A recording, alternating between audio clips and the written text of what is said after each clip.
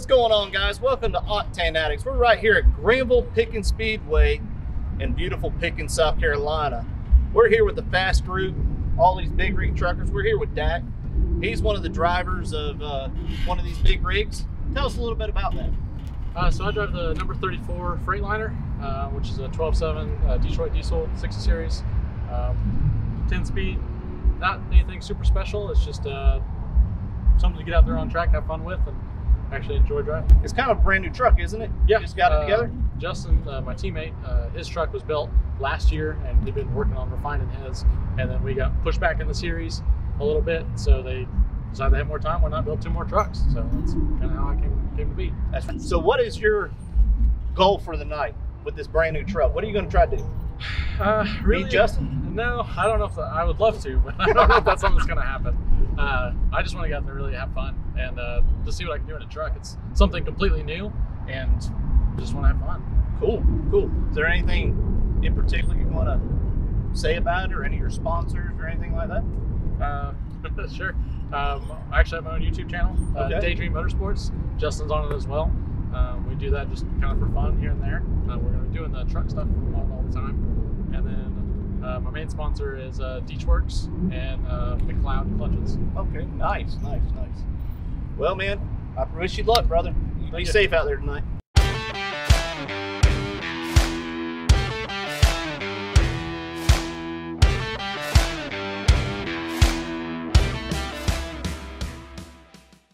We got Justin, one of the drivers. He just took me on a ride. It was insane. Justin, tell us a little bit about your truck. So my truck is 378 Peterbilt, stock gearbox, stock rear end, steering box, everything. It's got a 14-liter non-EGR Series 60.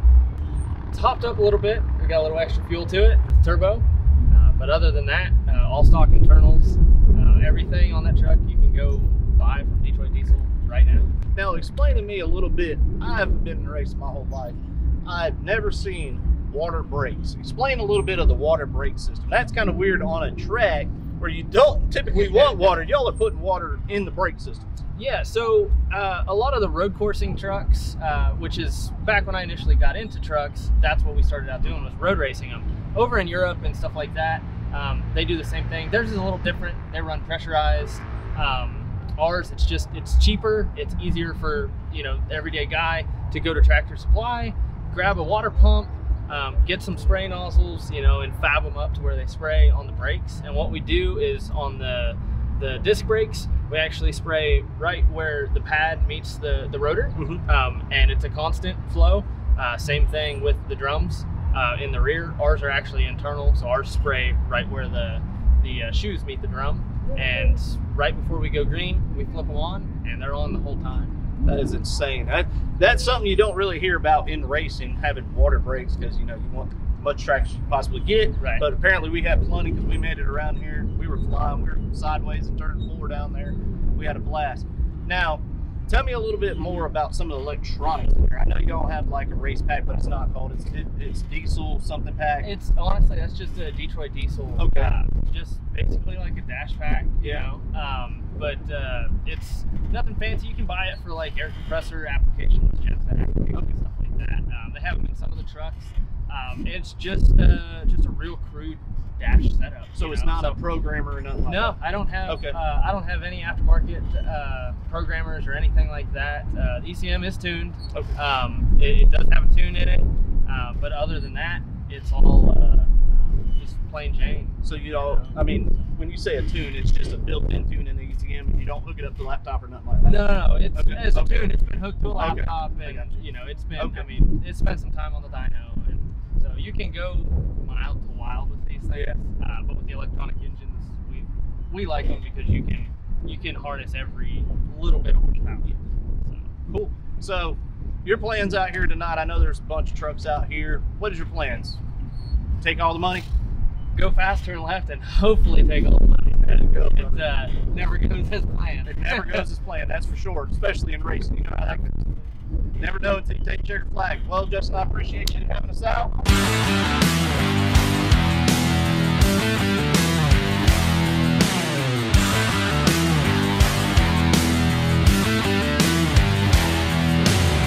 Tell us a little little bit about your truck there, Chris.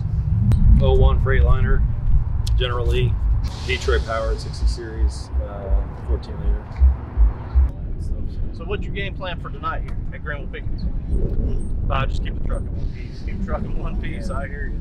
And just see what happens. We've been with the weather-wise and stuff like that. Yeah. The truck used to be, the truck I originally had was wrecked. So this is just like, it's another truck that we had that, you know, basically we just threw a paint job on it now to make it look like what it is. Okay. And stuff like that to get started. Because it's an up-and-coming series. We're trying to build it up with stuff again. Yeah. So, and then it was Father's Day, so I ran down to Florida last night. Got him, turned around, drove 700 miles back up here, and then had to go do a load in between, and just got here. The trucks are coming from now, Cool. so Yeah, that's what they're saying. They're on their way up. So, Well, I can't wait to see it, Chris, and I hope you all have a great, safe time out here tonight and have a lot of fun and put on one heck of a show. give it a try. Thanks, man. Thanks, buddy. Thank you, little buddy. Thanks, guys.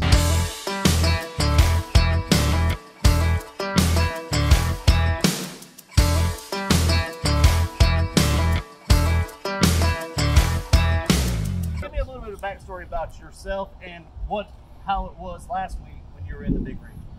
Oh man, it turned great. It turned better than I ever expected it to.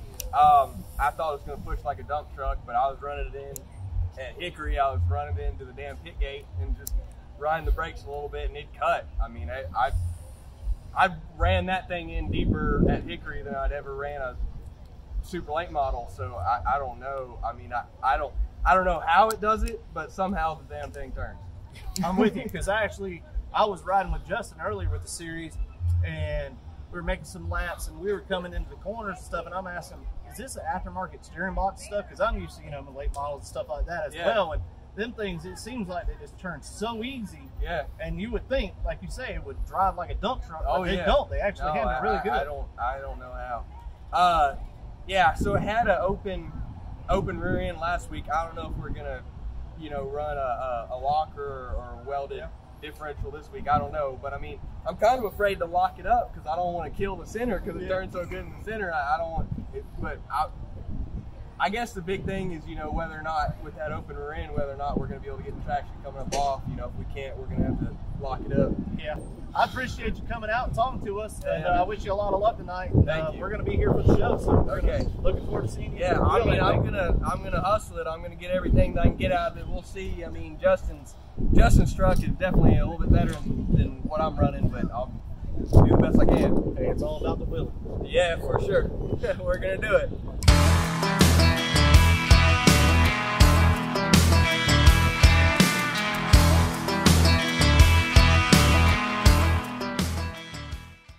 I'm here with Adam with the FASS Series. Adam, tell me a little bit about yourself and what do you do for the FASS Series? Well, I work in Columbia, South Carolina, about 80 miles from here. I work on big trucks. My father has an aftermarket heavy truck part shop, so I've been kind of in it all my life. I actually raced 00, so Okay. that's how I got tied up in it. Cool. How long have you been racing the big rig trucks? For quite a while? 2016. Wow. Okay. Tell us a little about the 00. It'll go. Yeah. I I know you can't give all the secrets out, motor-wise. What do you got? I mean, it's a 12.7 Detroit.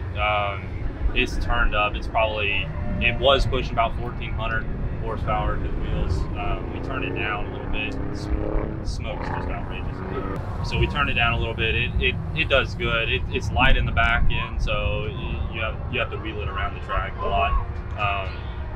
For the most part, I mean, it's a good truck. I mean, eats right fronts like crazy on high bank tracks, but Is this your first time at Greenville Pickens? No, I've been here actually 3 other times. Okay, I've wrecked cool.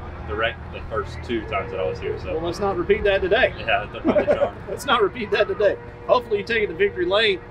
Thanks for talking to us a little bit and wish you luck today because I know it's about race time, so we'll let you get at it, buddy.